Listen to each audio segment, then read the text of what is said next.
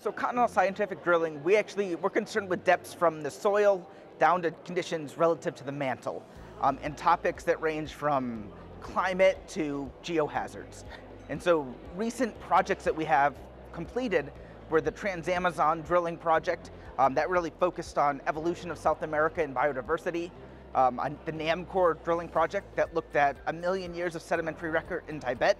Ongoing projects that are really exciting, including to me, is the Utah Forge project, which is basically trying to enhance our technology and research to maximize energy recovery from enhanced geothermal systems.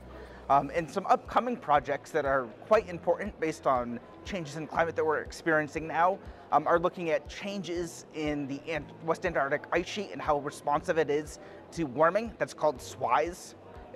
Forgive the acronyms, that's what we do for drilling projects.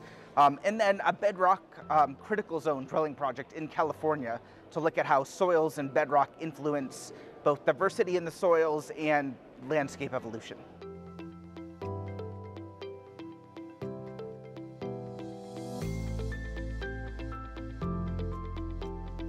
We are a very broad interdisciplinary division. We actually more focus on a technique and technology as opposed to a fundamental science question. So we are a tool to answer the questions. And we consider things from climate, energy, geohazards, structure and tectonics.